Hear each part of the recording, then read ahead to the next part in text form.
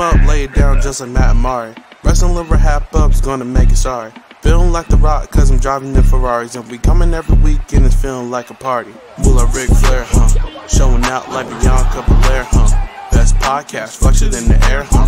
Roman Reigns and we win it, don't care, huh? No cap. Throw him up, lay it down just like Matt and Mari. Wrestling little RHAPup's gonna make it sorry. Feeling like The Rock cause I'm driving in Ferraris. And we coming every week and it's feeling like a party.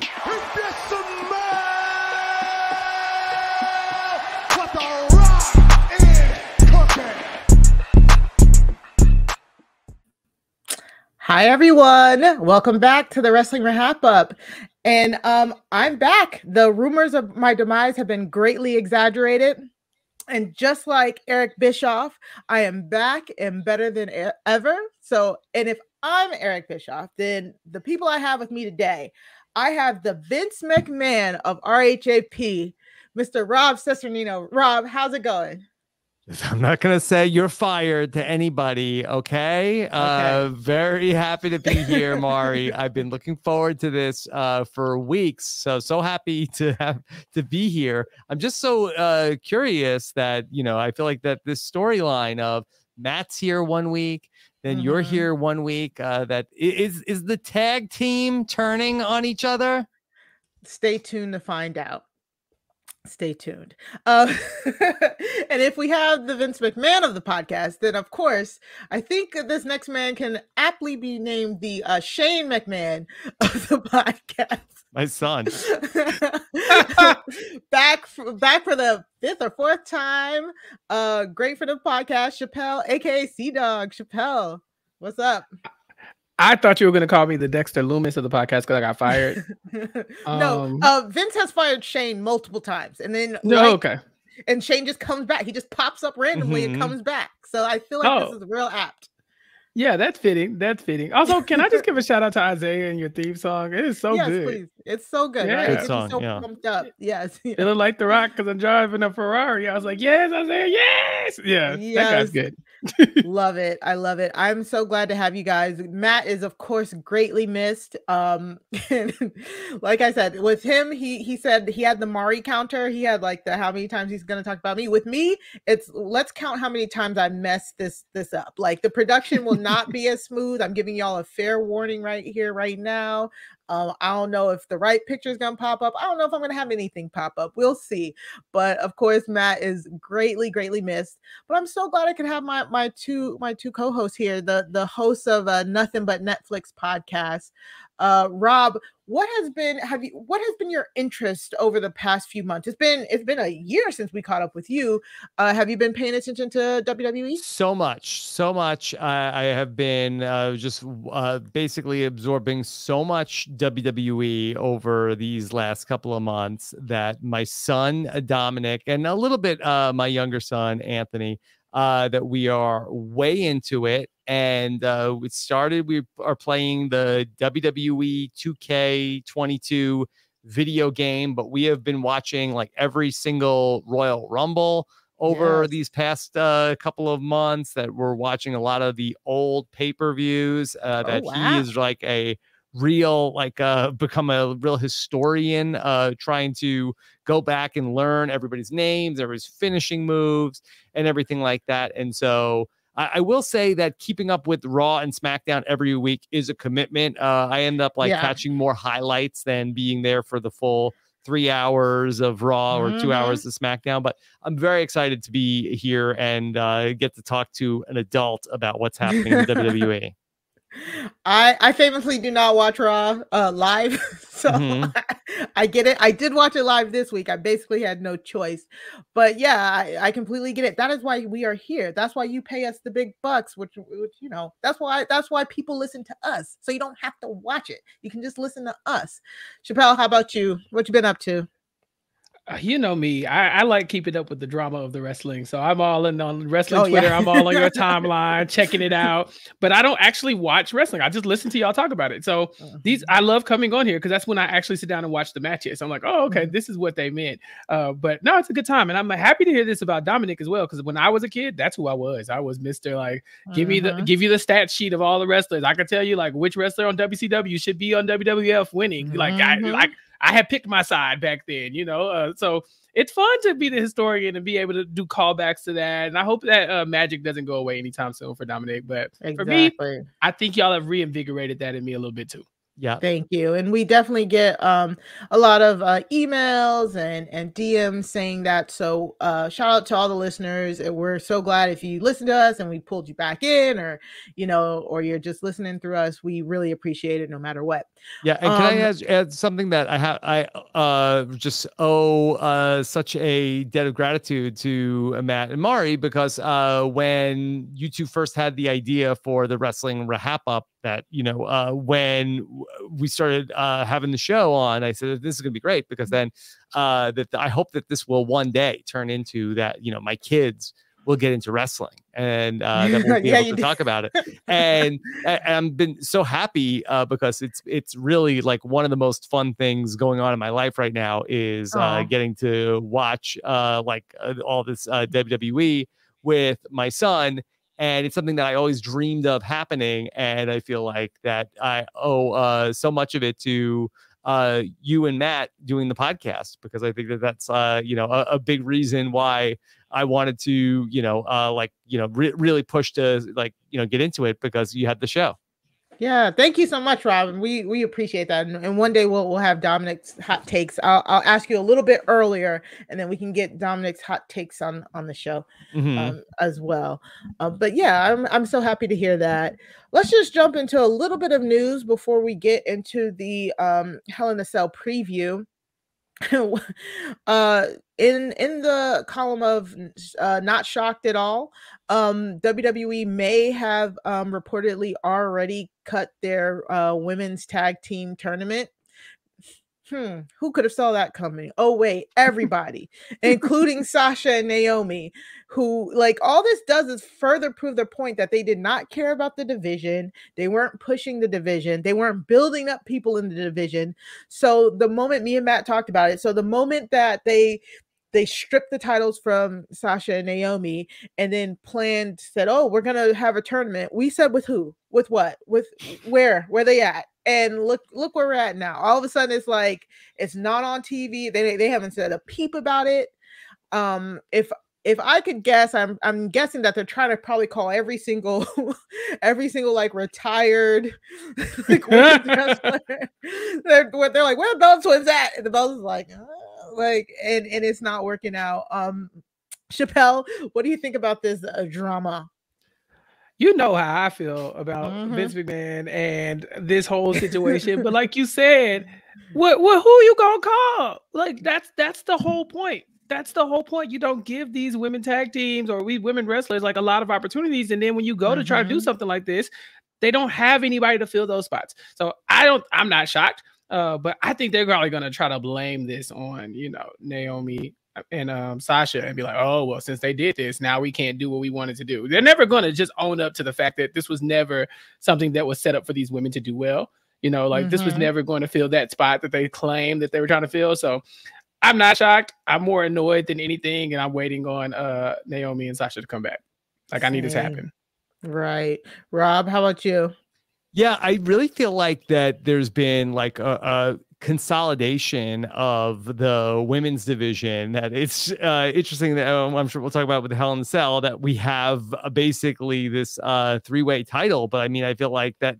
I think that this is basically the entire women's division in one match. You know, Ronda Rousey is around somewhere. She's not even in Hell in the Cell. Honestly, I couldn't even tell you right now. Are there SmackDown women's tag team champions? So no. So that's the thing. The belts, those belts were float belts. They float between Raw and SmackDown. And that's what Sasha and Naomi were doing. They were defending on both on both shows. And not only just defending, they were doing like setup matches, like one of them versus another person on the team and all that, Raw and SmackDown. And it was the simple fact that they weren't getting title opportunities like on the pay-per-view, and there was no long-term booking plans for them as tag team champions was one of the main reasons they walked out. And so this is, to me at this point, it's like WWE knew they were in the wrong. And it's like when you're in that room or you're in a relationship, you have a fight, One person knows they're in the wrong, but instead of like apologizing, they double down, and then they get to a point where they've doubled down so much that they are like, oh, I'm not messed up, but you can't go back. It's like they stripped them, they announced this tournament, they're like, you know, we'll show them, and then at this point it's now, but now y'all look bad because Sasha and Naomi have been pretty much chill, mum's the word on it. Sasha's just been out partying. Hopefully Naomi's doing good. She hasn't really put anything out on social media, but they haven't said a word, and I think they don't need to, because the way it's looking is like WWE's just really telling on themselves. So yeah, there was no SmackDown, like the reported card like right now as it stands has like no SmackDown matches. So we're, you know, full disclosure, we're recording this on a Wednesday because we want to get this out to you guys before the pay-per-view, like in a timely manner.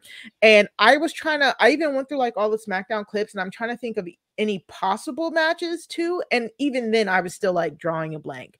Like WWE is really right now, it's just circling the drain. Roman is, I think we talked about it a few weeks ago, Roman hasn't been on any of the shows recently. He's not going to be at Hell in a Cell because he renegotiated his contract to do less dates. He's the double champion right now, so that's why Raw this week on Raw, I think the headliner was Bobby Lashley and the contract signing, if I remember correctly. It wasn't even like there's no champion segments on it. So it's really it's not looking good right now. And to kind of segue, WWE spent a whole week gassing up that Lacey Evans, the Marine, the hard American working woman, is gonna re-debut in action on Memorial Day for Raw. And the 3 hours came and went, and there was no Lacey Evans. The Ben Driebergen of the WWE is, as I'm supposed to very bad. Did they send her to a NASCAR race? Is that what happened? She did. I don't even know if she raised the flag, but she was at a NASCAR race. They I know. So with WWE partnering with Fox, a lot of the superstars have gone, like Sasha's waved that flag, the green flag, the checker, whatever it is, she's waved that before. So that's not uncommon. But everybody was just making fun of them. It just, again, more kind of goes to show that there doesn't seem to be much planning. It just seems to be like throwing stuff at the wall, and then like, oh, if it gets dropped, oops, accidentally got dropped. Like, nobody knows why they dropped this Lacey Evans segment. A lot of people online were like making fun of it, like, y'all, you know, we wanted Lacey Evans. Like, I don't really think people wanted Lacey Evans, but I think they wanted to emphasize that they didn't get Lacey Evans. So it's just a dumpster fire back there, I think. Rob, are you familiar with Lacey Evans? I am not. So yeah. I am intrigued. So they spent, let me just quick background. They have spent the past, I think it's been like the past 7 weeks in total, but 5 of those weeks they've been airing promos of her. It's her standing in like military style ring gears, like camo and stuff, and she's giving this promo straight to camera. But all of these promos with a waving American flag in the background. Mm-hmm. All of these promos have just literally been her unloading her childhood trauma, like direct to camera. And me and Matt, I've heard you talk about it. Yes, yeah. We've been talking about. We're like, this is so uncomfortable. Like, I'm not your therapist. Why are you talking directly to me about your father's alcohol issues, about like your abuse? It was cringe. It was cringe. Chappell, you know what I'm talking about here? Oh, I've been listening, so I'm aware. But what do you think they're trying to do with Lacey Evans? Are they trying to make her like Bianca's next big feud? Because I saw some article on Twitter that said that she was like, at the beginning of Bianca's career, she was helping her out. Like, they're really trying to prop her up as somebody we should be watching, right? So I'm trying to figure out, like, what is the goal? Is she like supposed to be next up? And they're just but I trying feel to, like that she's another face, right? So that's the thing, Rob. They did all of that. They did all of that traumatic spill to the camera, and she's currently listed on Raw as a heel. I don't know But it doesn't make sense. She hasn't, like, that's the thing, she hasn't re-debuted yet. So like yesterday was supposed to be her debut. Like if we see her in the ring, especially against a jobber, we'll know what angle they're getting at. Do they want her to be booed? Do they want her to be cheered? Like the last time she came out, Kayla announced her as like, yes, now here is, can you, I think she said, can you show respect and get to your feet for Lacey Evans? And it was like, what was that? Like, what? We didn't know if they were trying to stem the boos, if they're just trying to like prompt the audience not to boo, or if they were trying to poke the audience to boo with that statement. I was just so confused. Yeah, they were trying to tell you like, this is an American hero. You need to stand up for her. But at the same time, it's like, but like, you know, like it just seems like a little forced a bit, you know, like, hey, I know you don't want to root for this person, but you got to. It's like, okay, well, yeah. But that she makes me wonder like what they're gonna do with Bianca next then. Like, because if she could be next in line, I don't, like Rob said, if they're two faces, they're not probably gonna allow that to be a good feud. You know, you want somebody to be a heel. So you wonder even if it's Bianca that's coming up next for her, if she's gonna like try to build her, you know, her profile by taking on somebody else in the meantime. I really wonder what's going to happen next.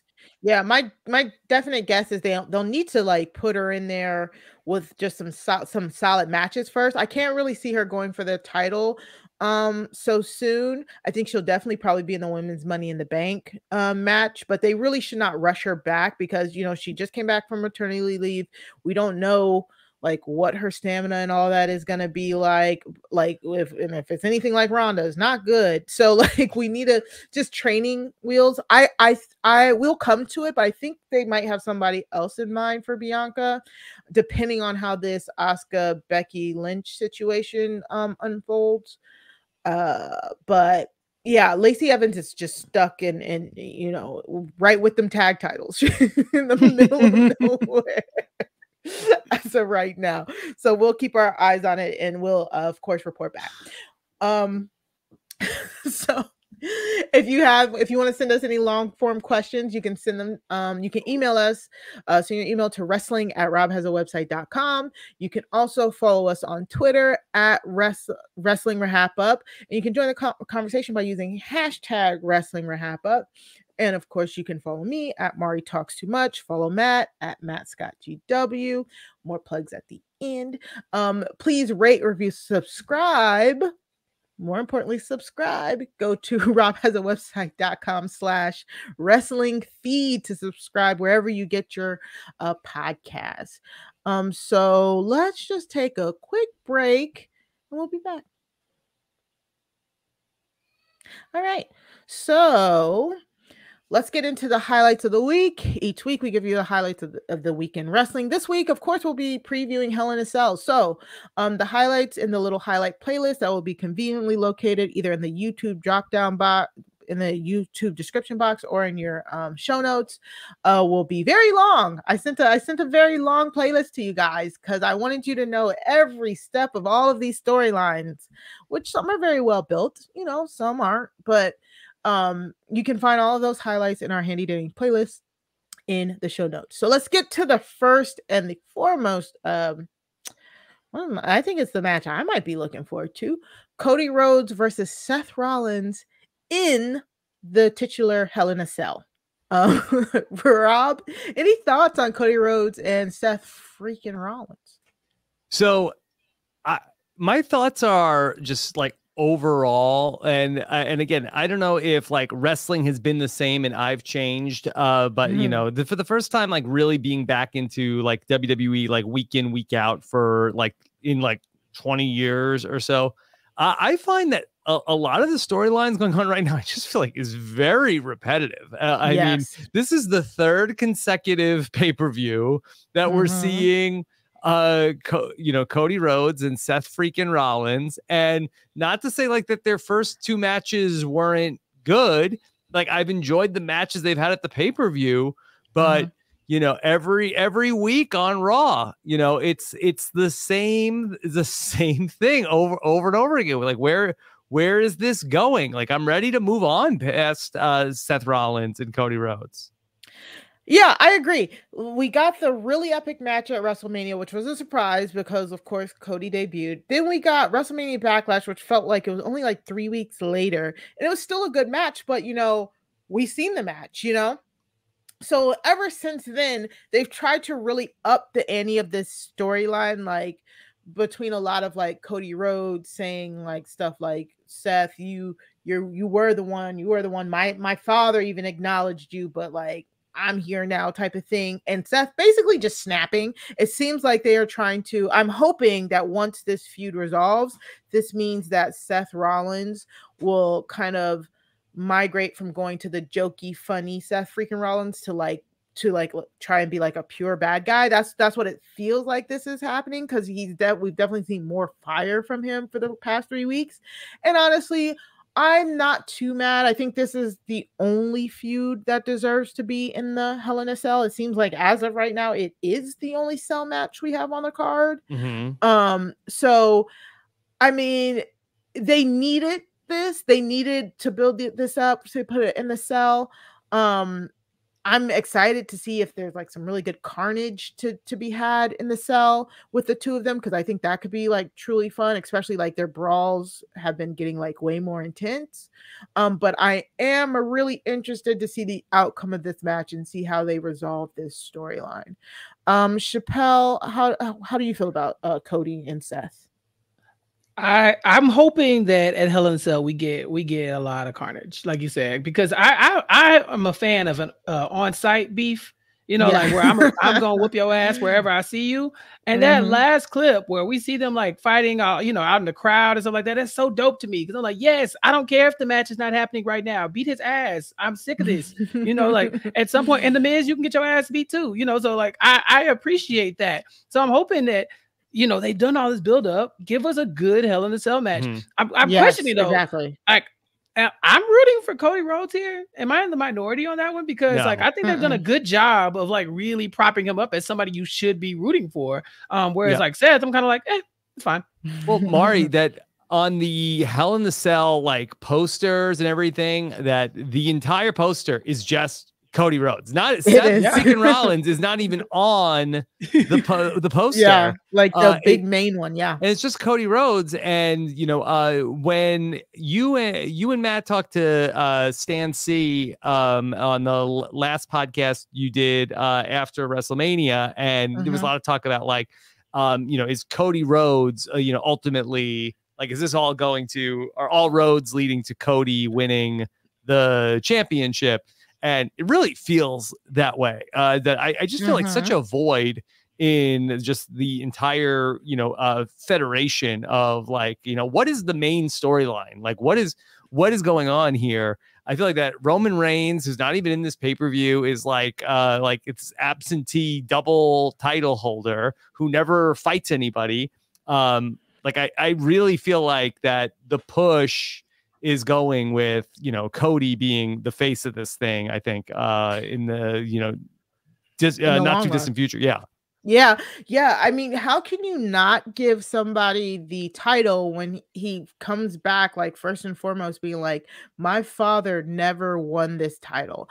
I am specifically going to go after this title for my father who has passed away. Like, it is such a great storyline. And it's like, again, it's kind of funny because it makes you feel like in AEW, me and Matt talked about like our feelings of Cody Rhodes in AEW and how some of his promos just were like, like a little iffy there, Cody.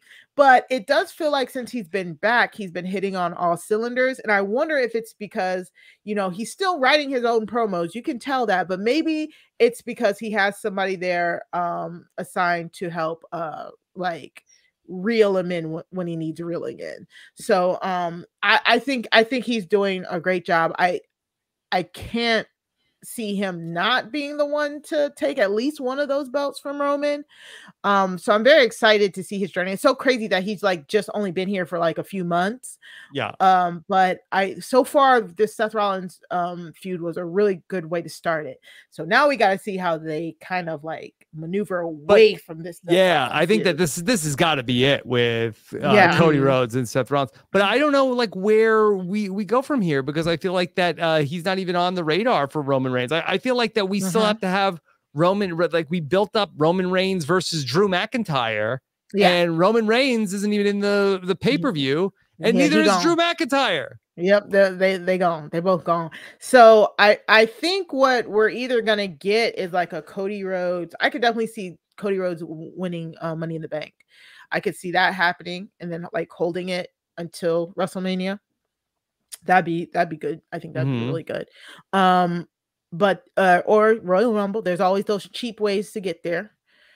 So I think the sky's the limit, and I just want to see how they transition from this Seth feud, because I think that's going to be the biggest thing, because WWE is notorious for having good hot feuds, and then when they're over, nothing. You know what I'm saying? Back to obscurity you go. You know, so I'm really hoping this ends well and we get something compelling later. So I think for my pick, let's get to our picks.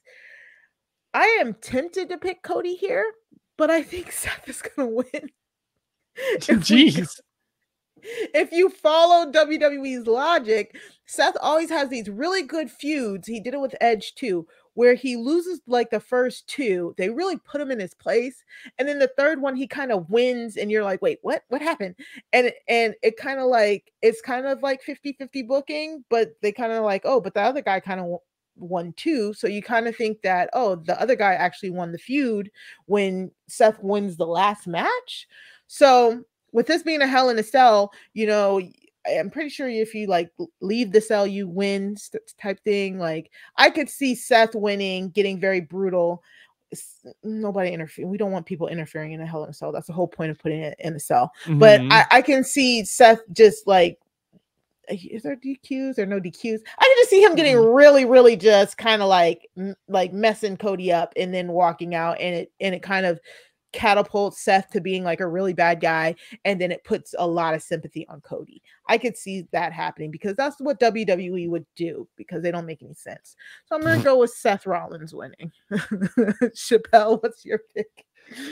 I want to root for Cody, but now, I mean, when you lay it out like that, it does make sense, because I feel like what Rob is saying too is like, you have Roman at the top of the game, right? And then you have this void of just like everybody who's kind of like, I won't say they're all like mid-tier, but they just are like giving us mid-tier content right now. It's like, oh, US title, Intercontinental title, European title, like that kind of stuff. It's like, yeah, but what happened to the pantheon of wrestlers that you used to have, where you could put all 6 of them in a Hell of a Cell and it'd be the biggest thing that ever happened in the world, right? And so it's like you need more people up there with Roman in these storylines.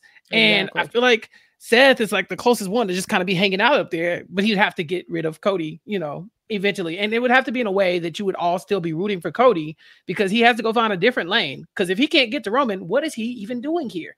So I want to root for Cody. I'm gonna go with Cody, just because I think I could get behind the pick. I'm gonna go with Cody for this match. Yeah, I'm gonna go with Cody also, just because that I feel like that at the top of the federation, I just don't know what there is right now, and I think that they need Cody Rhodes to be like a big deal right now, because I mean that we just saw where Roman Reigns fought Brock Lesnar at WrestleMania. You know, they made Brock Lesnar won the Rumble. Where is he? Where he's gone too? He's not around. Damn years old, right? And just come back. He's old.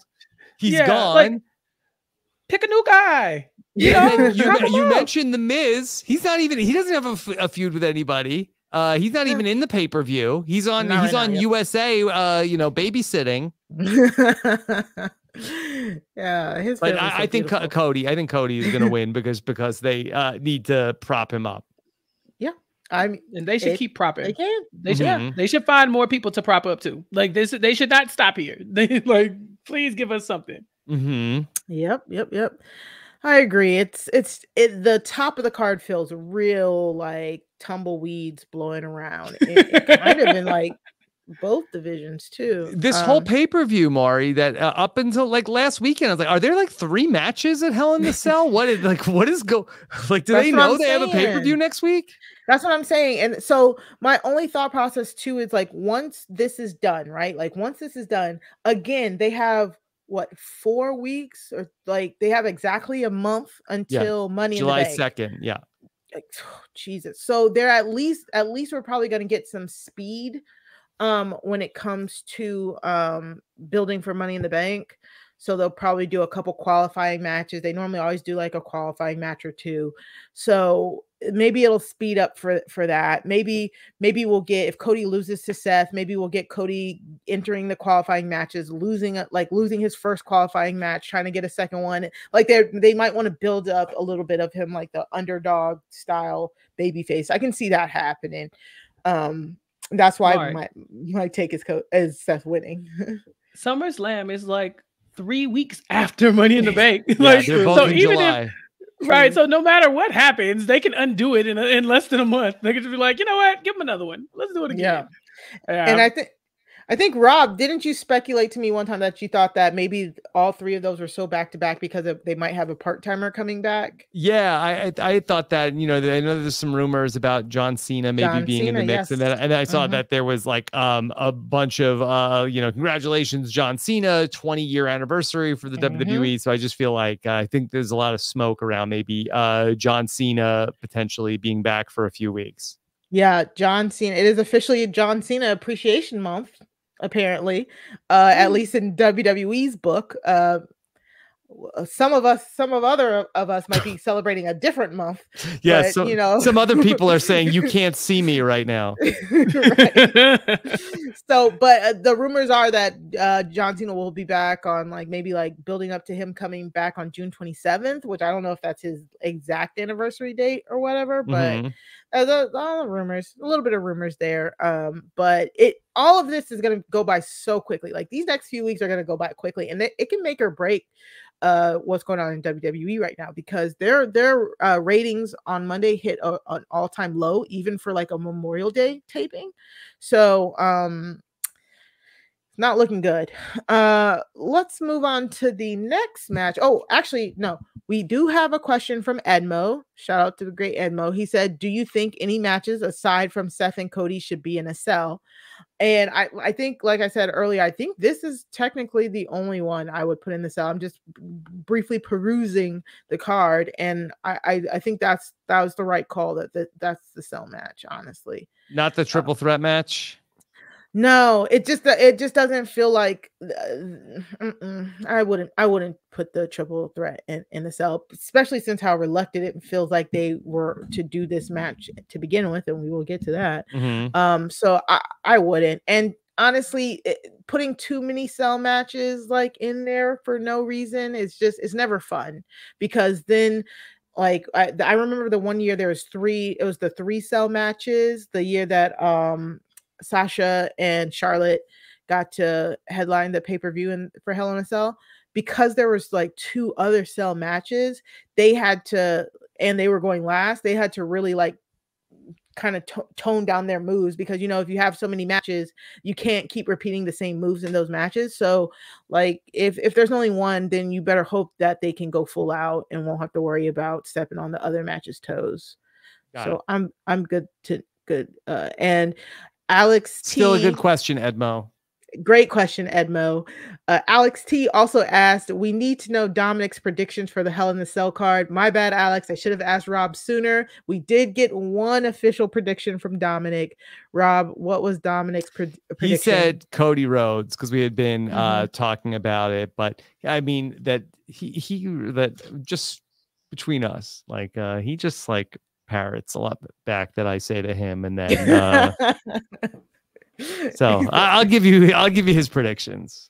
Okay, whatever Rob listen says from the pros. Yeah, that's what you do. You got to listen to the OGs, and that's how you kind of learn to form your own. Yeah, this is good. Yeah, but he puts a spin on it, and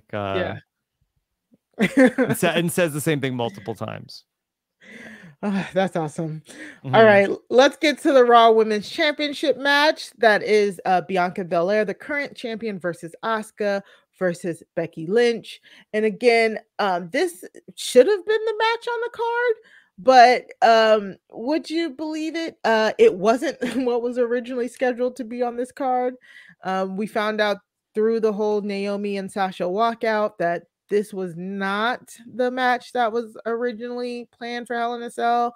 It was originally planned for Bianca to go up against Naomi, and of course for Ronda to go up against Sasha, which of course makes no sense, especially since they had already been building to this Asuka versus Becky Lynch versus, to get to Bianca type thing. I don't know why they didn't go with this originally, because this is the most logical booking. Again, logical booking and like predictable booking, they can be one and the same, but they can also like it be so logical that you're like, okay, this makes sense. You know what I'm saying? I'd much rather you give me logical booking than just nonsensical booking just for it to be a surprise, like for it to be like a schmoz. Like I truly don't understand why all of this started, all of this friction happened. You got two of your biggest stars are walking out because you didn't want to do this match, and we're getting this match anyways. Like, it's very, very, very annoying. But the setup here was, of course, after the walkout, Becky had begged Adam Pearce to give her a shot at Bianca's title. They set Asuka versus Becky for a number one contenders match. Asuka won that match, beating Becky using the green mist, which was really cool, to face Bianca. But then the next week on Raw, they ran it back, did Asuka versus Becky again. And if Becky won, Becky would be added to the match. Of course, Becky won. She gets added to the match. It is now a triple threat match. And for the past few weeks, we've just been getting them all just sniping back and forth. Bianca did take on Asuka this week on Raw. Becky, of course, interfered. It just turned into just everybody hitting each other. I am actually surprisingly not as interested in this match as I feel like I should be, just because I know I know it was an afterthought now, like, I don't know. I'm just, and it kind of feels like your Raw Women's Champion is the third wheel of this feud. Yeah.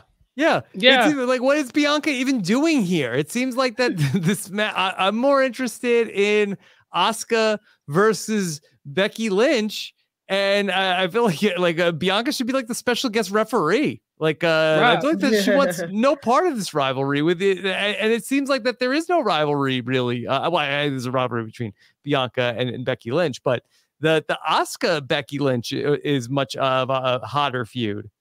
Yeah, she's just like on the sideline. I was watching the matches. I'm thinking, so does Bianca just come supervise all the matches? She's just sitting there watching them. She gets kicked one week and then she's back next week sitting on the sidelines. Get like, why are you so interested in this? Like, I understand it's your title coming up, but I don't feel invested in Bianca's part in this feud. I mean, of course, Becky Lynch and her have some unfinished business, but I think you could have handled this without Bianca. I don't know if that would have necessarily needed to be a title match. A pay-per-view match. But this looks like what for the last month or so, they've just been like flip-flopping whoever's going to be in the match, and one of them's going to be at ringside getting into the match. So, I don't know. They could have did this on a Monday night. Like, it didn't have to be a Hell in a Cell pay-per-view for the championship. It could have already been done.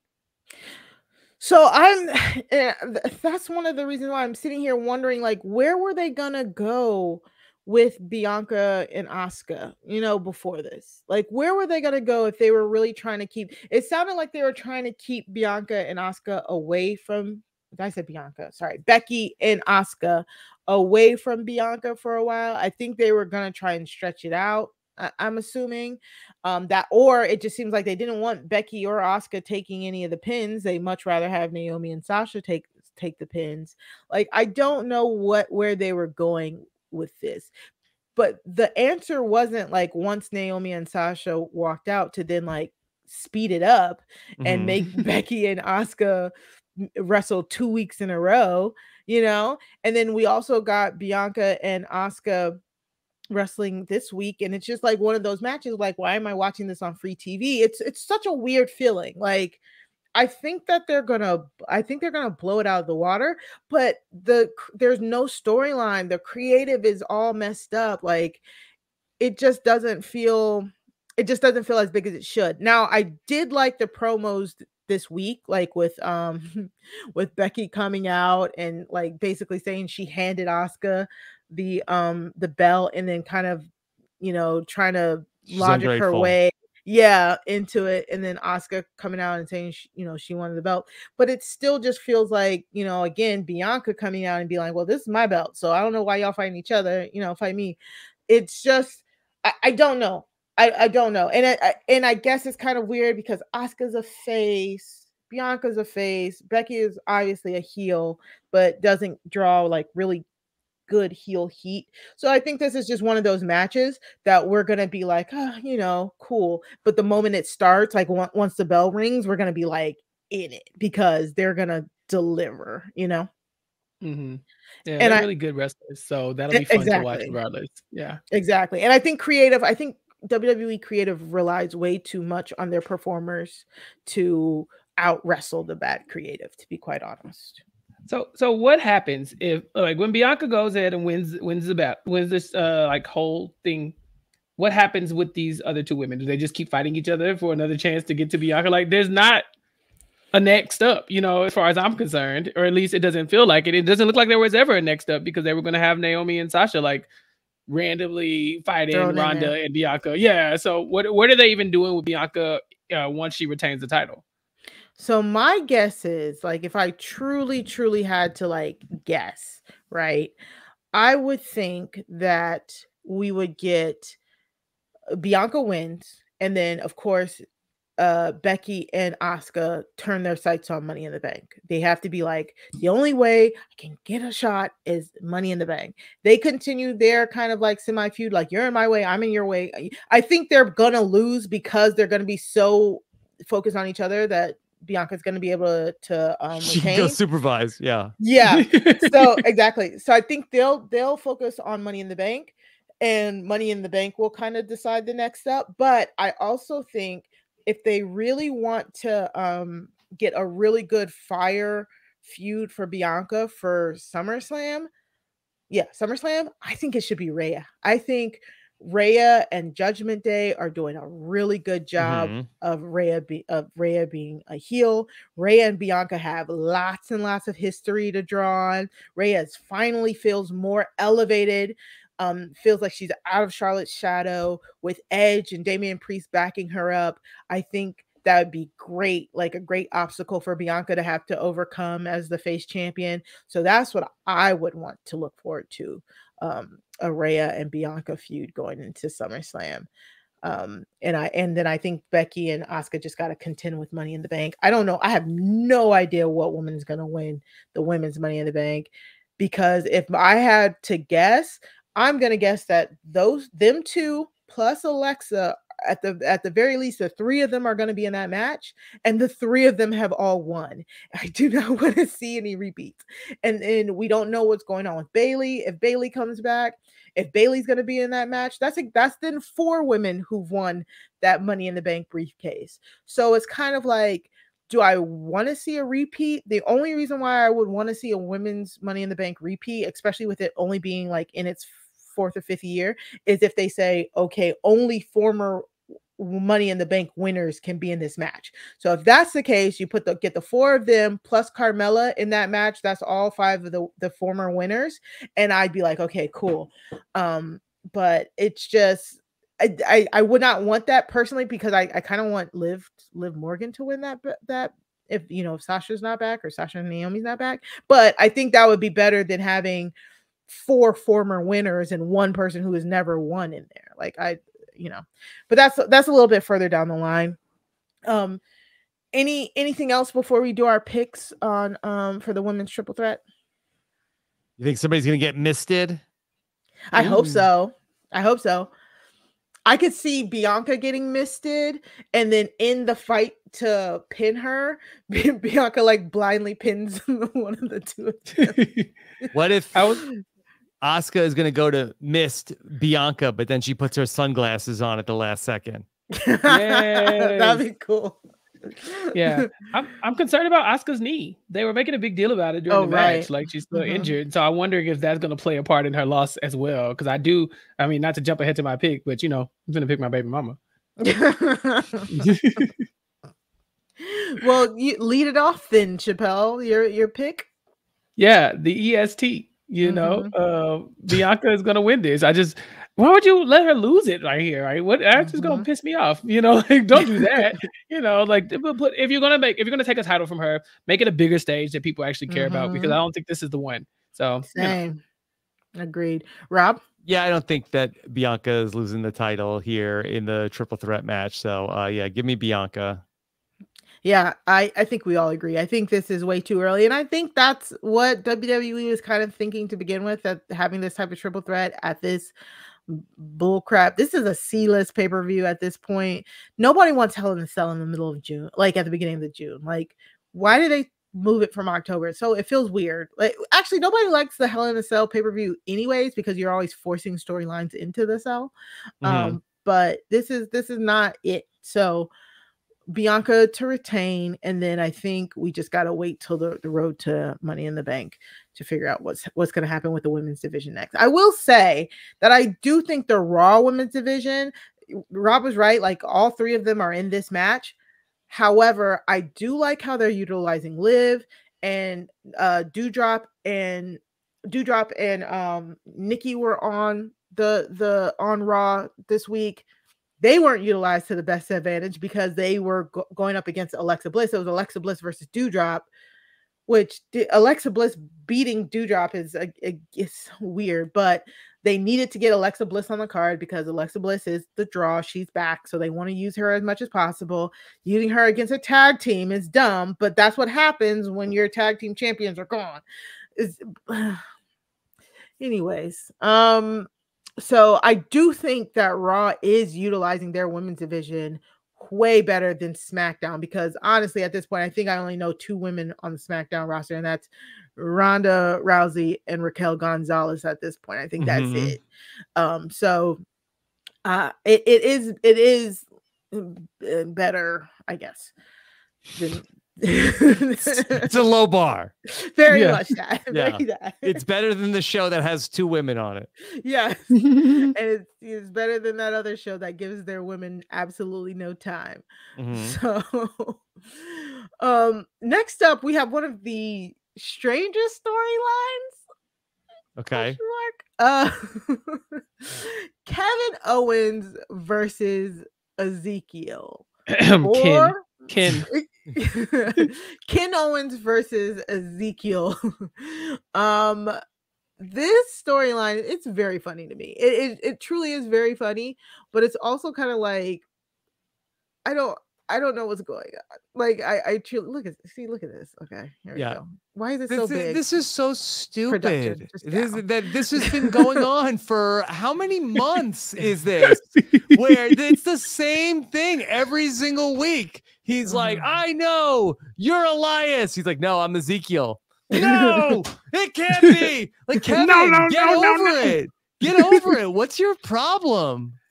I miss the days where Kevin was just getting his ass beat by Roman Reigns. I just miss him being like on the, like when he was such a big deal. Like, I don't care about this. This is so silly.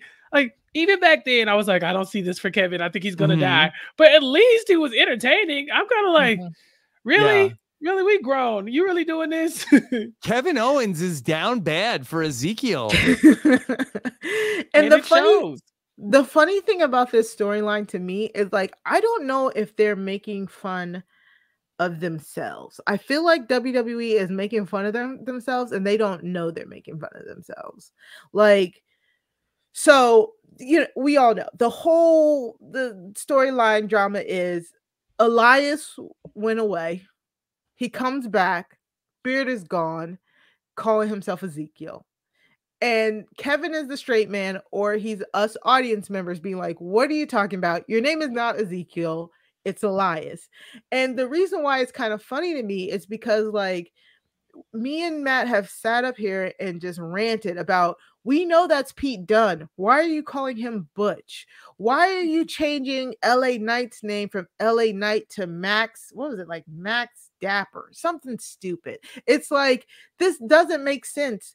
They had their own names in a product of yours, and you move them up, and now you have to give them another name. It makes no sense. How dumb do you think we are? And I think it's funny because Kevin is the audience. Kevin is like, I know that's you. Why are we pretending that you have a different name? And that's what kind of tickles me, because it's like, we're making fun of, like, we're laughing at you, WWE. We're not laughing with you. This is definitely us laughing at you. And KO is good at comedy. Like, I get it. Like, he's very, very good at being like he's Canadian. Yes. Yeah. At being a bruising badass who insults people in French. I love when he does that, but I love when he does his comedy shtick, because he is so good at comedy. And I'm always been one of those people. If you have the charisma, if you can pull it off, do it. And I even loved on SmackDown last week, he had Sami Zayn on his show, and Sami Zayn was like, I agree, that's clearly Elias. Why is everybody calling him Ezekiel? And Kevin acted like Sammy was the only person in the world who understood him. And so I truly loved it. So it is a very silly, dumb storyline, but sometimes wrestling needs to be silly and stupid. And Elias is back on a pay-per-view after like being a really high hit. Like, Elias was at his peak in like around 2018 when we were going to the shows. Everybody was constantly doing the walk with Elias chant. And then all of a sudden he just kind of disappears, and he's like back on top. So we got to give kudos to him as well, because he's making this should be a dumb storyline, but they both have made it work to the point where they had a match on this pay-per-view. So I'm not mad at it, truly, you know. I don't know. A question, the Ezekiel character. What is the gimmick here, other than he's not Elias? That's it. Like, what is there anything else to this character? That's literally it. The only other thing is like it feels like he's kind of ripping off Warrior, right? Like, he has the armband with the tassels, with the trunks, just kind of it feels like a little bit like a Ultimate Warrior ripoff. But honestly, that's just the gimmick. I'm Elias's little brother Ezekiel, and that's it right now. I feel like the real victim here is Chad Gable. Like, truly. This poor man. He's the smartest person in the world, apparently, right? Is that the whole thing? And he just keep getting his ass beat because of this feud. Like, he's like, I gotta go investigate this because you told me to, but now I'm like getting jumped, and like, I just feel like justice for Chad. Maybe we should look at him and think, what kind of L's are we taking here for KO to go after this? Because he could just let it go. He really could just let it go. And his people could just stop getting their ass beat if you just let this go. Yeah. I'm still kind of confused how the Alpha Academy got roped into this, but they are adding a lot of comedic elements to it. I love the DNA tests being contaminated. Kudos to them to the lie detector. Some really accurate descriptions of lab work and chain of custody. Kudos on them. But it truly, like, there's a lot of these storylines that are kind of like bringing in other wrestlers, and it's weird because I think that's good, because that means you're using a majority of your roster here. But then I also think it's like, why are you taking the L's? Like Chappelle said, why are you taking L's for him? Like, yeah. So who invited the Mysterios? How did they end up in this mix? I'm sorry, Rob. I didn't mean to interrupt you. No, I was going to ask that. Why does the Alpha Academy work for Kevin Owens? But yeah, the Mysterios are other people that they don't. What are they doing with them?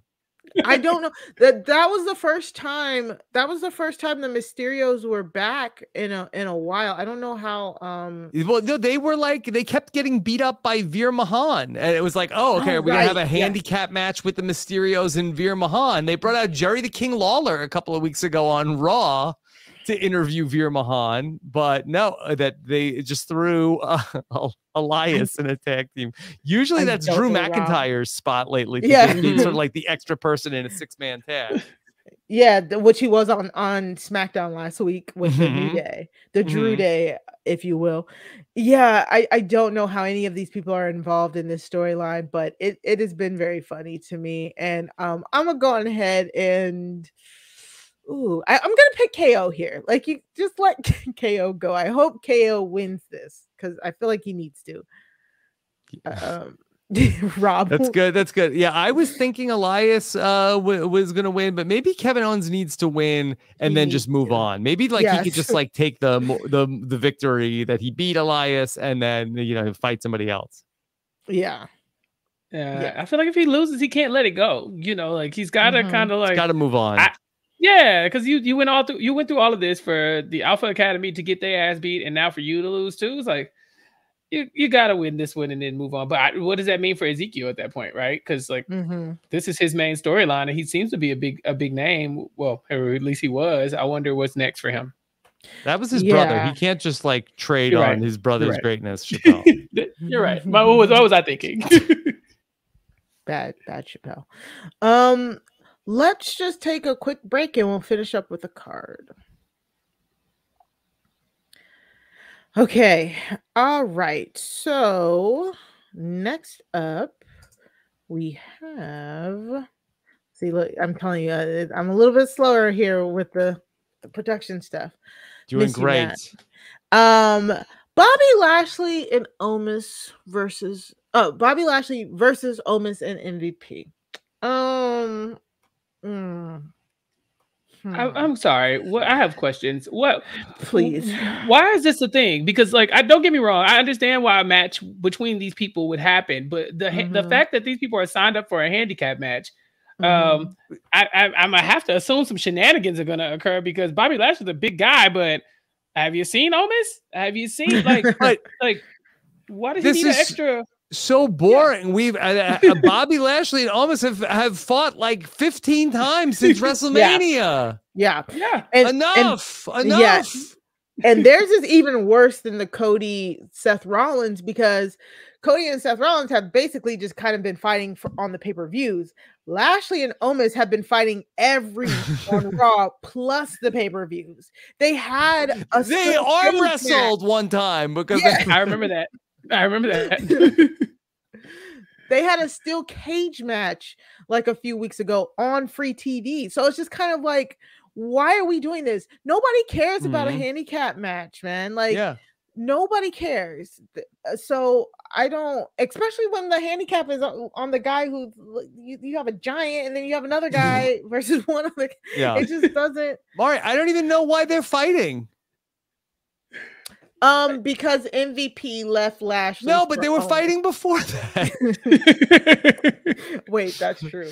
Bobby Lashley beat him at WrestleMania with MVP, and then MVP switched sides, and then they're fighting now. But I don't even know what this is about. Yeah. You think you're big? Well, I'm bigger than you. Yeah, they tried to make it feel big. They tried to see if they could make it feel big by having it like headline, but we've seen it. We've seen these big meaty men slapping meats way too many times for us to care. Yeah, at this point, and making it a handicap match does nothing for me. I don't unless MVP flips again, and even then, I just be like, what was the past month about? Like, I don't know. I think we did see something about like Cedric Alexander might have been like trying to get back with MVP again. So maybe a hurt business that's surrounded with, but headed by Omos. I don't know what's happening here. I don't care. Chappell. No, normally this would be my bag. Like, I like Bobby Lashley. I'm terrified of him. Same. And then like, you know how I feel about Omos. So I'm like, this is like, I would like this match, but it's like, man, what are y'all doing? And then you throw MVP in here as a handicap. It's like, so y'all just gonna stop Bobby Lashley out for 40 minutes? What's gonna happen? Like, Bobby Lashley's strong, but like y'all are pretty evenly matched wrestlers at this point. You don't need MVP actually fought Bobby Lashley himself, you know. So I don't. Why did you sign off for a handicap match? Like, what are you trying to prove, Bobby? So I don't know. And then with the whole Cedric Alexander thing, in fairness to Bobby Lashley, he lost the match that where MVP got to pick what the stipulation was, right? So it wasn't Bobby Lashley's idea. Yeah, it's just he had to fight this handicap match. Yeah, this is so silly. I just like, what? Why are we doing this? But I don't know. I want to care more about this match, and I just don't. Too. I really wish I cared more because I like them a lot. I wish they would have picked like a street match stipulation or something like that. I think that would have been way better.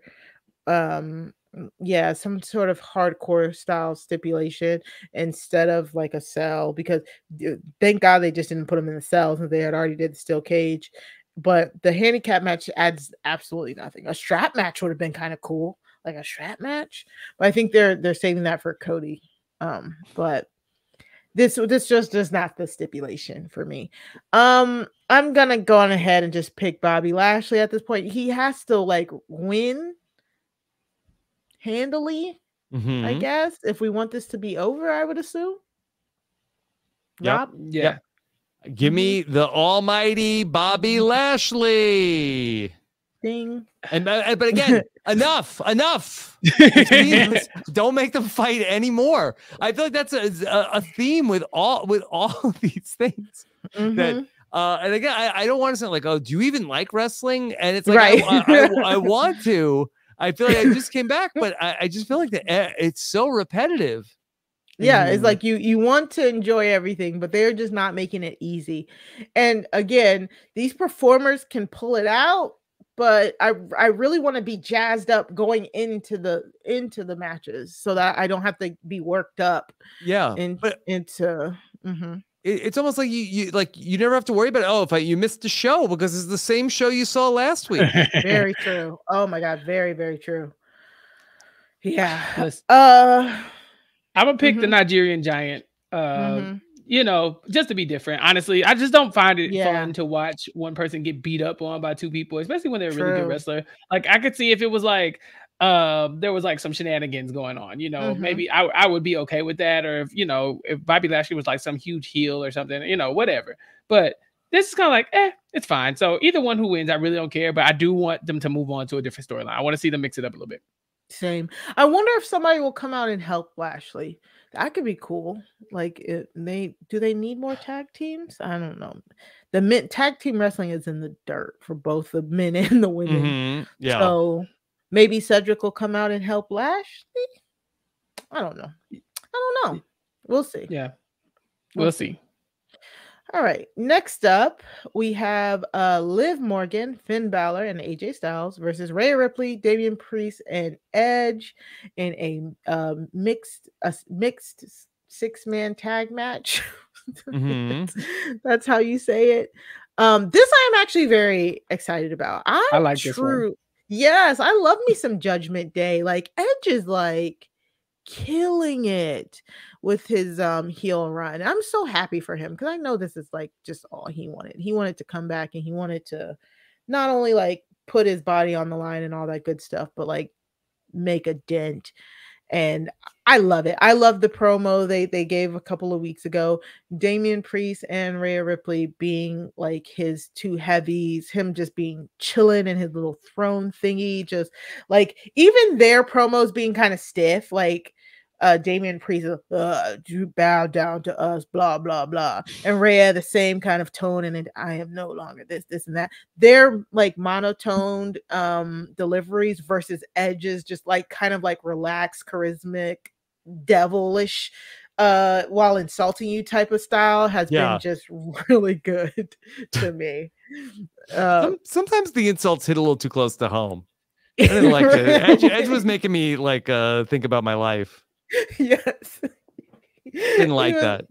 Yes, he was calling everybody like just boring. He's like, could be you. It's like he was just so creepy. It's like very like, and that's what I like about it, because it doesn't feel like he was really putting on anything. It doesn't feel like a gimmick. It feels like if the devil was real, this would be him talking to you like sweetly yet insulting, trying to get you to do what he wants you to do. So I like that. Chappell, what do you think?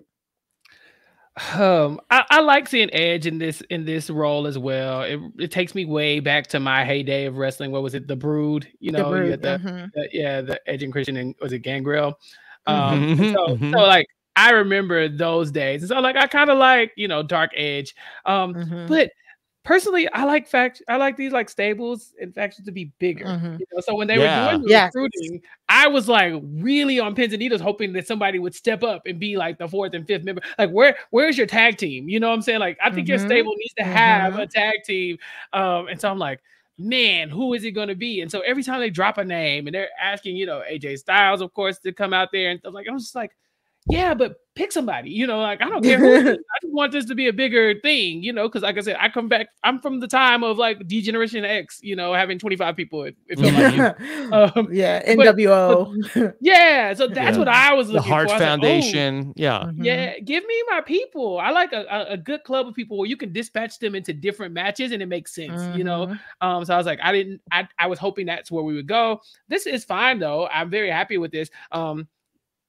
You know, Rhea Ripley's amazing. She's so strong. And I could see her trying to go collect the championship, like you said earlier, from Bianca, just because like who else is going to do it? But that does make me worry about Liv Morgan a little bit. You know, like I'm looking at this lineup and I feel if anybody's going to get their ass whooped this time, I think she should be worried. Just because, I mean, it's a stacked group here, and Rhea Ripley, she's nothing to play with. Yeah. So let me drop something on you guys.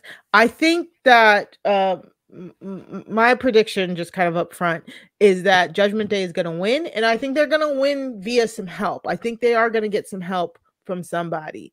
Now, a few weeks back, I think it was Edge Instagrammed a picture of Liv Morgan, like kind of, you know, before all of the shenanigans.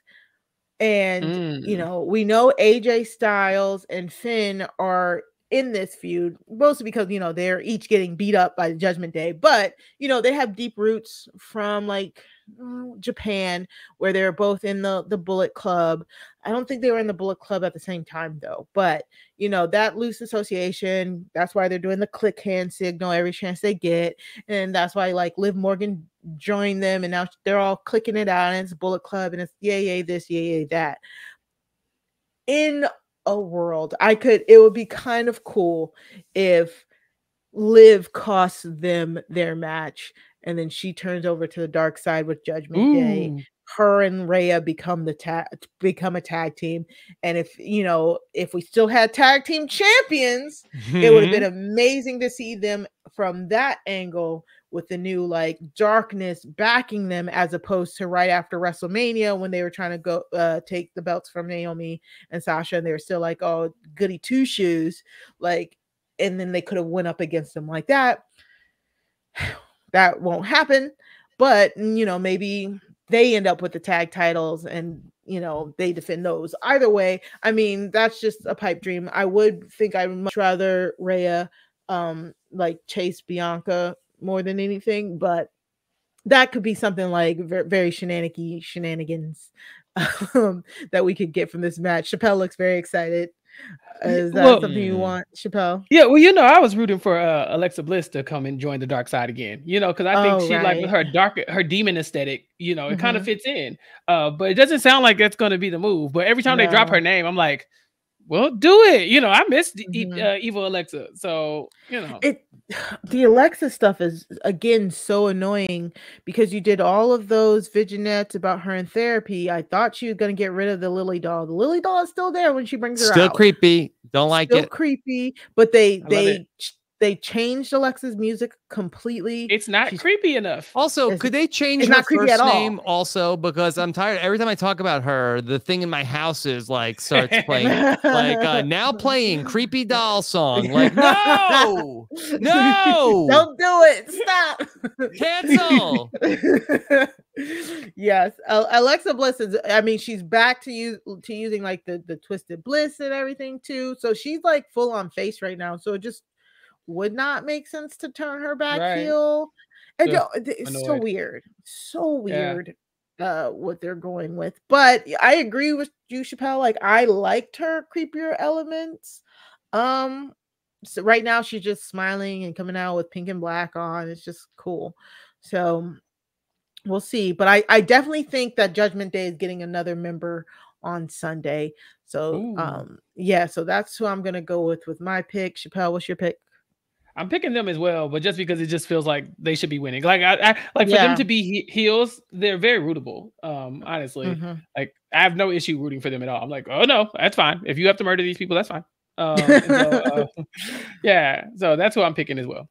Yeah, you talked me into it. Yeah, I think Judgment Day is gonna win. Like, I don't care about Finn Balor, and I don't care about Damian Priest. Like, I kind of feel like that they could lose those two guys. And this is probably be a tasteless joke. Maybe Matt Riddle will join the Judgment Day. Okay, let me. Chappell, do you know what I'm talking about? No, well, I hope you're not talking about the Riddle that I'm thinking you're talking about. He looks like he's about unemployed. I did not include this in the news section, but Matt Riddle, aka one half of RK Bro, just broke up with his last girlfriend, and she was on Twitter airing him out. Oh, really? What'd she say? I'm trying to phrase it so it's age appropriate on this podcast. Okay. She was basically saying that Riddle and Damian Priest on their off days every Wednesday like to go to strip clubs, bring back some women, and then Eiffel Tower them. Okay.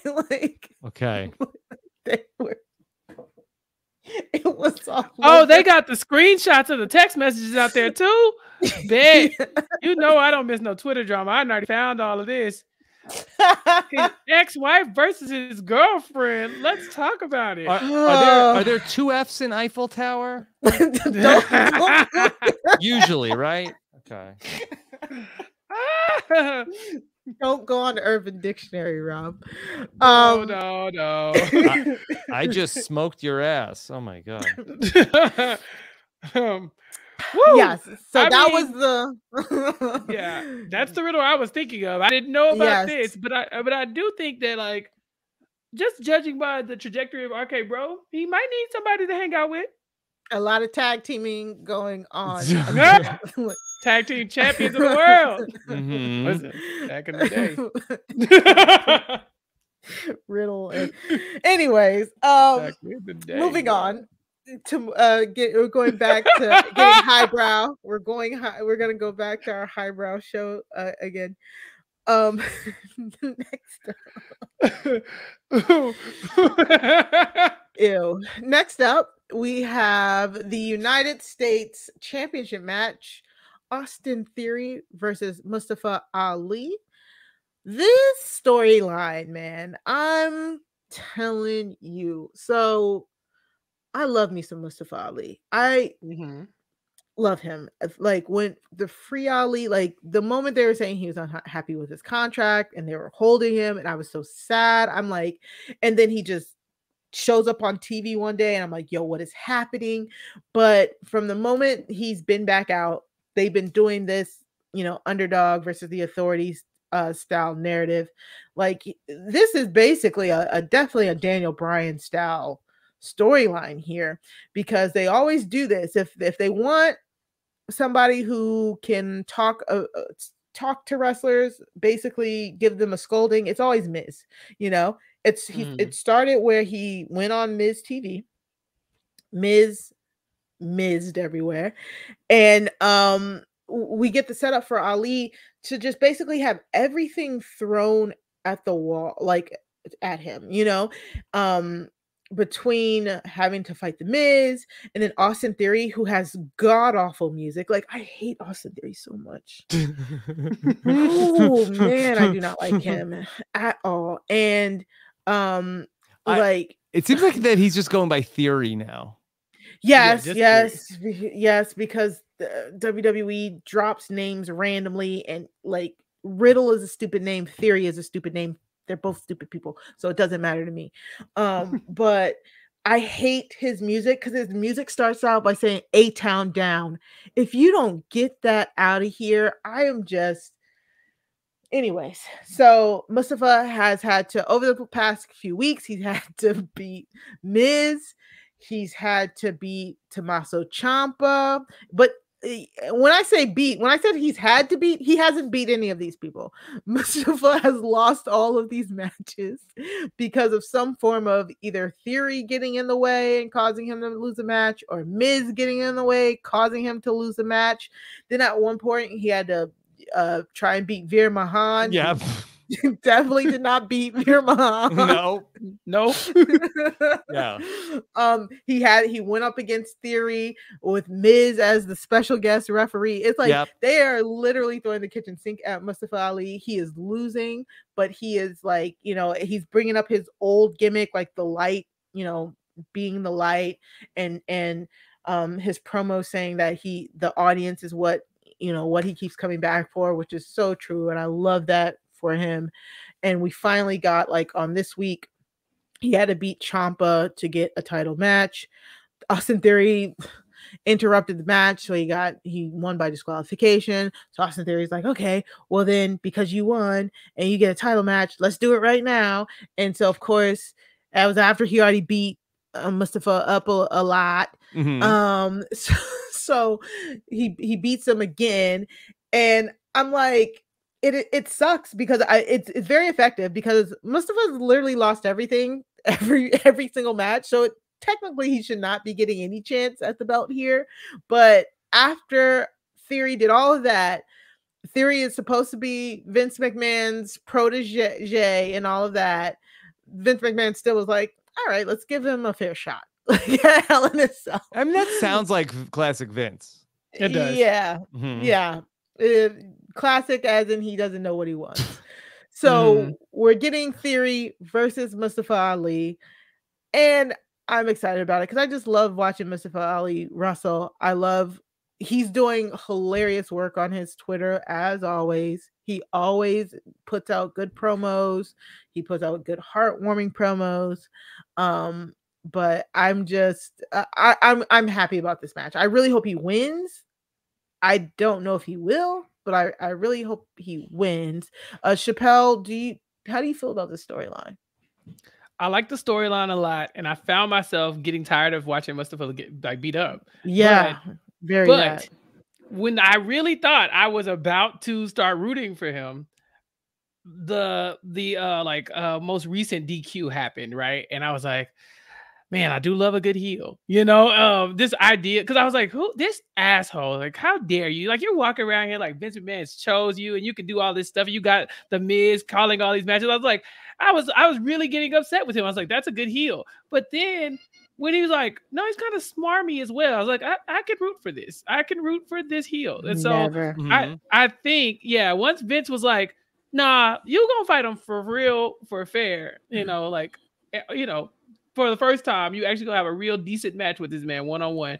I was like, I'd be okay with Theory winning this one. I still like Mustafa, but like I said, just for the sake of the storyline, for a second, I was like, oh no, this guy sucks. But now I'm like, I think it'd be entertaining to see if he could keep this up. So that's where I'm leaning. So I know Mari likes Mustafa, and so that's what has made me interested in him. I'm with Chappell. I enjoy Theory. I enjoy having a heel around. I really like having the Miz around. I like having Theory around. I do think that all of these storylines have led to Mustafa Ali is going to become the champion here. I think he's gonna win. And I think that then Theory will have to figure out something else to do. I don't know, man. Y'all underestimate Vince McMahon's petty. Because I'm kind of rooting for it, you know. Hell in a Cell is in Chicago, which is Mustafa's hometown. Yep. He was a Chicago cop for years. Chicago loves him. And Vince loves making wrestlers lose in their hometown. Mustafa has been after the United States Championship for years now at this point. And I think it would be a great storyline for him to win it.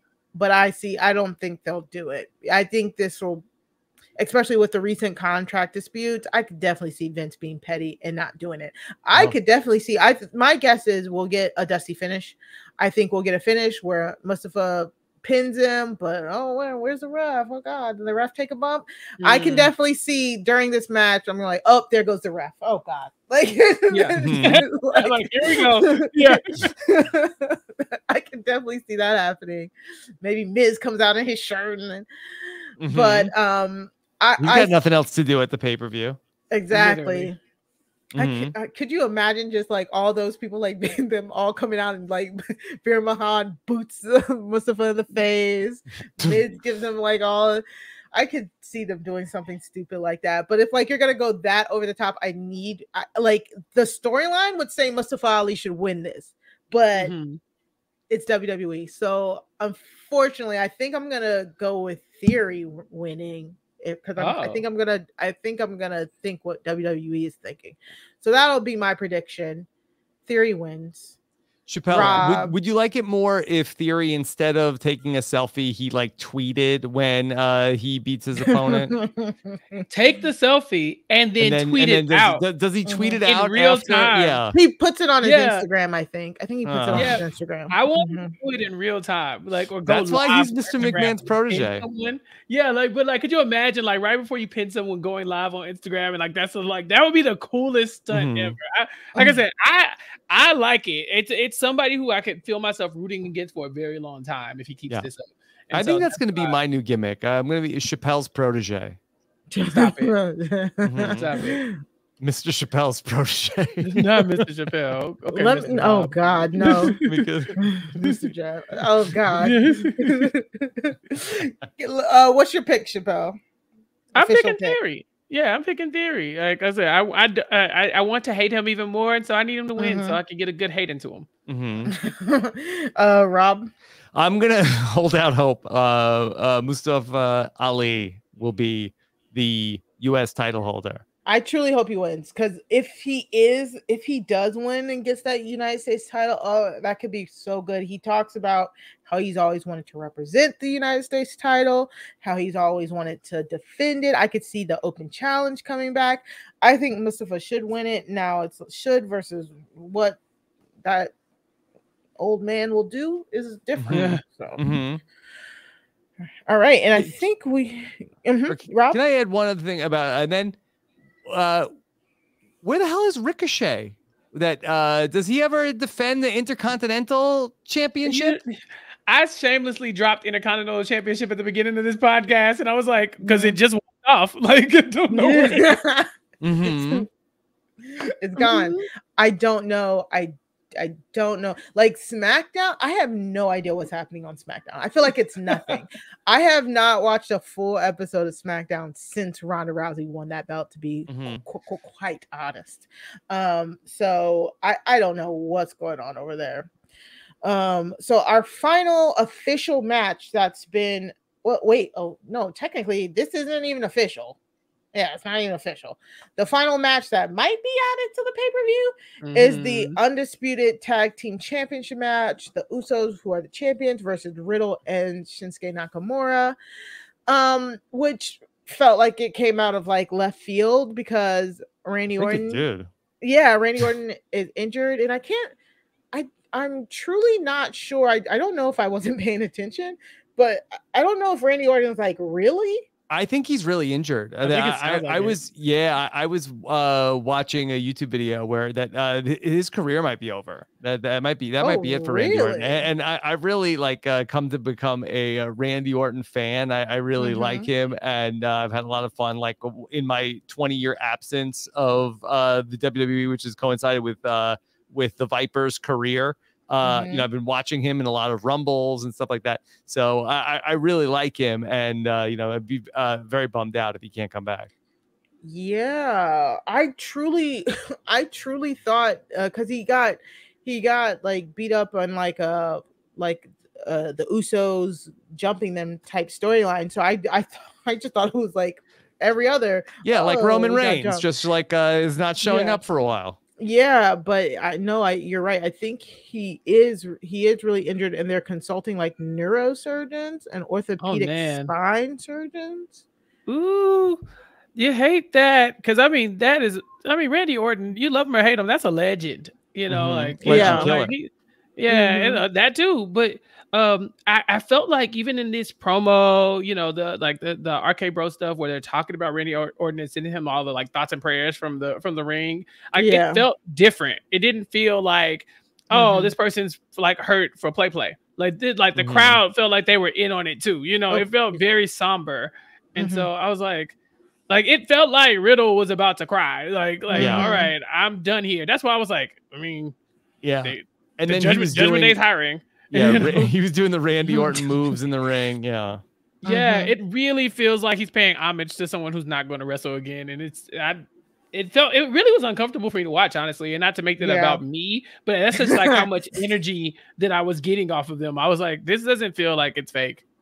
So that sucks. That really does suck for Randy because, you know, we just celebrated 20 years, and for this to happen, and because you know he's one of those guys who would have wanted to go out on his terms. So hopefully he gets better. Hopefully, I don't truly know the extent of his injury, so hopefully he comes back in a timely manner. But yeah, so Nakamura is now teaming with Riddle, which makes sense because Rick Boogs is out with that quad injury. I think it was his quad. Achilles, one of those, and he sustained that during the Usos match, the match with them versus the Usos. So this makes sense.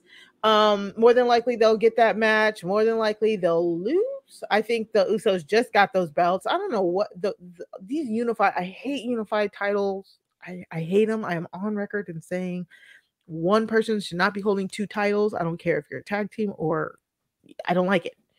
So that's sad, but that's possibly what's going to be on the card. I know they won the match on Raw via disqualification, I think it was. And let me see. I don't think I have any official match graphics for them. But I think we can just, you know, I'll quickly say are we all have the Usos winning possibly? Yeah. No official match graphics for them. Yeah, so they might be in the pile of so if I had to guess, though I would be shocked if they don't find Ronda somebody to fight at Hell in a Cell. I don't know if that means they'll just do Raquel Gonzalez again. That would be their third time against each other, but then they also kind of teased them working together last week. Boring. I don't care. Newsflash, I don't care. I don't like Ronda matches. I'm not watching Ronda matches. Last time I had checked, Shotzi was trying to like rally the locker room, like we need to get our due, and she was talking to like Natalya and Shayna and Aaliyah. That's their locker room right now. It's what is Shayna doing? Man, Shayna and Natalya went up against Ronda and Raquel on SmackDown, and I think Shayna took the pin, which is very, very unfortunate. I know, right? Shayna, if anybody should be fighting Ronda right now, it should be Shayna in a single. All I'm saying match. That's it makes no sense. Jesus. So, and that might be the only way you can make me watch a Ronda match, because Shayna could carry her to a good match. She's so good, yeah. Yeah, and like I said, Ronda and Raquel's first match wasn't too bad. I'll give them that. I said it wasn't like a complete dumpster fire, like her Charlotte matches have been. But I just truly don't care. I'm thinking maybe they might, if they do add a second Hell in a Cell, it might be Madcap Moss and Baron Corbin. But again, who cares? Who cares? Baron Who is Corbin and Madcap Madcap. Moss? He's like a comedian. Him and Baron Corbin have been fighting since before WrestleMania. He broke the Andre the Giant statue. Yeah, yeah. It was Corbin's best friend, the guy who was like, I was joking, and then they finally broke up, and it's just been like, nobody cares. Nobody cares. So I don't know. So TBD, guys. Like we said, we are doing this on a Wednesday. So if more stuff gets added, then let us know. Tweet us your predictions. Follow us, and we will give out our predictions. So that's it. Chappell, tell me, so which match are you most looking forward to at Hell in a Cell? It's like I think there are going to be some really good ones, but you know, the Cody Rhodes fight, I think I have to go with that. It's in the cell, so it's automatically a little bit more interesting than some of the other ones to me. But like, I'm hoping that this is the end of that storyline. You know, that something happens and we can start to move away from it. So I would like to see Cody Rhodes, you know, really show up and kind of, you know, like step into this role. I really think that they're trying to build him up, and I want to see it. So that's what I'm rooting for. I'm assuming that's the main event, so I'll be there all night. Yeah. Rob, how about you? Yeah, I'll agree with Chappell. I think that Cody Rhodes and Seth Rollins is the most intriguing matchup in a overwhelmingly underwhelming pay-per-view. Just like not that much excitement here. I'd say second is maybe the triple threat match with Asuka, Bianca, and Becky. I mean, even the Mustafa fight is kind of entertaining a little bit because, you know, he's a good fight. He's a good wrestler, you know, so it's kind of like, it'll be fun to watch. But I agree. I think it's probably third after that triple threat match. Yep, I exactly that. That would be my ranking. It'd be Cody, the women, and then Mustafa and Theory. I think Mustafa and Theory have like show stealer potential, because as much as I don't like Theory, he can wrestle, and Mustafa Ali can wrestle down, and both of them kind of have a like a cruiserweight background a little bit. So there has to be a lot of high flying gonna happen in that match, I'm thinking. So that could definitely be a really, really good match of the night candidate. And of course the women as well. Once the women get into the ring, it's like all bets are off, especially like those three women. Jeez Louise, I think that's gonna be good as well. So very underwhelming card, but there are like some matches that I'm like here for. Feels like a good Monday Night Raw. Yeah. Exactly. And we'll finally hopefully be getting that pay-per-view quality like wrestling, because you know sometimes when you're facing your opponent for the third time on Raw, knowing you're going to face each other again at a pay-per-view, you don't want to pull out all the stops, you know. Hopefully with a lot of these feuds wrapping up, hopefully we'll see them pull out all of the stops and give us like really, really good matches and stuff. So I'm excited, and thank you guys so much for joining me on this day without Matt. I think we've kind of gotten through it. I got the pictures up. You know, you did it. I did it. I did it. Yes. It was so great having both of you here. You know, I love podcasting with you guys. So first up, Chappell, what do you got going on?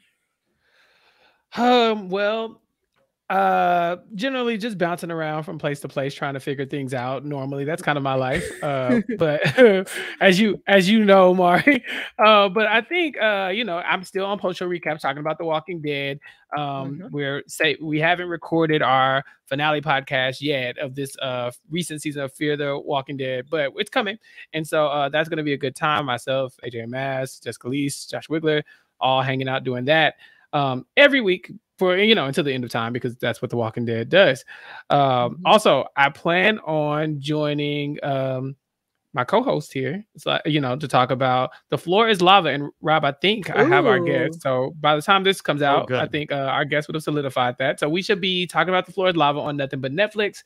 And then I think I'll be joining the Bitter Jurors to talk with Christine and Gia about their new series, Vanuatu, where they're doing a Survivor Vanuatu rewatch. And so my God.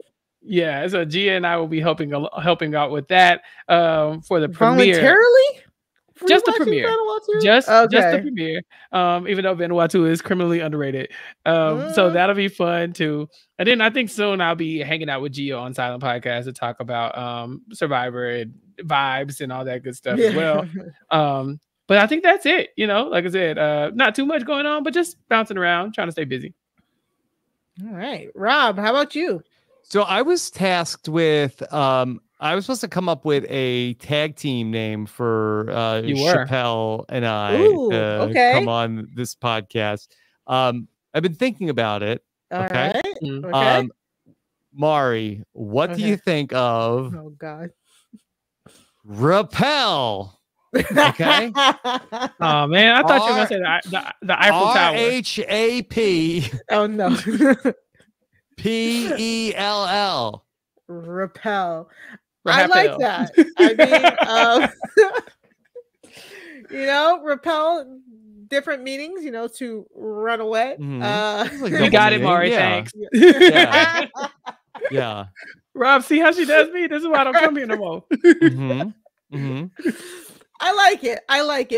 If we think of more, we will let you know. Okay. It's work in progress. Those are some of my favorite tag team. What's our music? What's your gimmicks? Gimmicks? What would your tag team gimmicks? I think we come out as podcasters. We do. Except sometimes I'm not a podcaster because he might fire me depending on the day. Maybe that's our gimmick. Like we're halfway through the tag team match, he just leaves me in there. Just like, you're fired. Bye. We'll workshop that. We'll workshop that, and we'll follow up on that. We'll follow up. What else are you doing, Rob? Oh, the usual. And we're closing out the Survivor 42 season. I've got some really fun Survivor interviews coming up here on the podcast the next couple of days. Another new season of Talking with T-Bird as well is coming back, and then all the usual stuff at robbinswebsite.com. Yeah. Okay. Awesome. And we did just get the premiere date for Big Brother 24. Yes. July 6th. Yes. So that'll be rapidly approaching. Preseason has already started, unfortunately. I've already had to block some people. So it's full on Big Brother season, I feel like. So I'm excited about that. As for me, you can find me, of course, here with the lovely Matt Scott every week, breaking down wrestling on the Wrestling RHAPup. And me and Sarah Carradine bring you True Crime Tuesdays with a crime scene on RHAP, where we break down different documentary or docuseries or true crime properties, and we give our ratings and we watch it. So maybe you don't have to. We just dropped the episode with the amazing Sasha Joseph, reviewing the docuseries from Hulu called Keepers of the Ashes, where Kristen Chenoweth executive produced this docuseries about 3 little girls who were tragically murdered at a summer camp, and she effectively made it about herself. So go check out Crime Scene and listen to it. Maybe you'll save yourself some time listening to us instead of watching that. So you can go to RHAPup.com/crime feed to subscribe to Crime Scene RHAP, and you can follow Crime Scene on Twitter, Crime Scene RHAP. That's CRIMESEEN RHAP. On Twitter. You can, of course, follow me on Twitter at Mari Talks Too Much. That's 2 like the number 2, to follow everything that I am doing. Next week on Crime Scene, we will have the wonderful Asia Welsh, and we will be discussing Death by Ice Cream. So if you're interested in that, again, you know, subscribe to find out what that means. And my wonderful co-host Matt Scott is not here. However, he does have a new project coming out called The Pride Has Spoken. It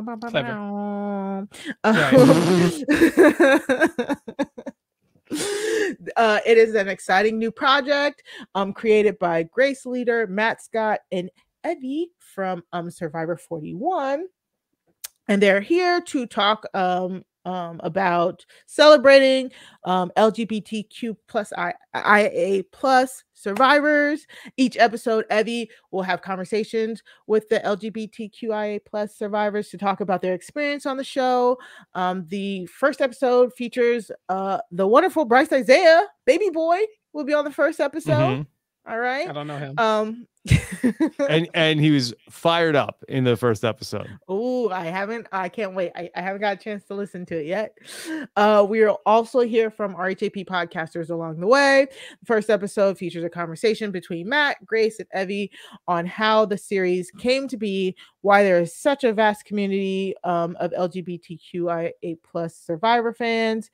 Make sure to subscribe by going to RHAPhasawebsite.com/survivor feed so that you don't miss any of the episodes. They're also selling t-shirts. They got merch, and the merch is cool. We need merch. They're selling the Pride Has Spoken shirts, which are available at RHAPhasawebsite.com/pride shirt. All those proceeds will go to support Genderbender, an organization that provides advocacy, education, and support for trans and gender non-conforming people in the Southern United States. Wow. And I know Matt is probably like so excited that that's finally dropped. So go support him by subscribing to that, listening to that, and following him on Twitter at MattScottGW. And of course, it is the first of the month. So go and subscribe to the Patreon. What are you doing? Like, why are you here? Are you still not a Patreon? A patron? We're going to work on a lot of fun events for the patrons in June. There's no Survivor or Big Brother just at this moment. So we're really trying to take this time and do some more activities within the community as we get ready for Big Brother and talk a little bit more about Survivor that just finished up.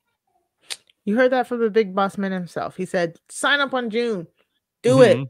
Go to patreon.com/RHAP. Become a member today. All right. Yeah. So for me, Rob, Chappell, and the wonderful Matt Scott, remember, wrestling is for everybody, but not all wrestling is for everyone. We will see you next week. Bye. Throw 'em up, lay it down just like Matt and Mari. Wrestling liver RHAPup's gonna make it sorry. Feeling like The Rock, cause I'm driving in Ferraris. And we coming every week and it's feeling like a party. Bull like Ric Flair, showing out like Bianca Belair, Best podcast, flex it in the air, From the rings and we win it, don't care, No cap. Throw 'em up, lay it down just like Matt and Mari. Wrestling liver RHAPup's gonna make it sorry. Feeling like The Rock, cause I'm driving in Ferraris. And we coming every week and it's feeling like a party.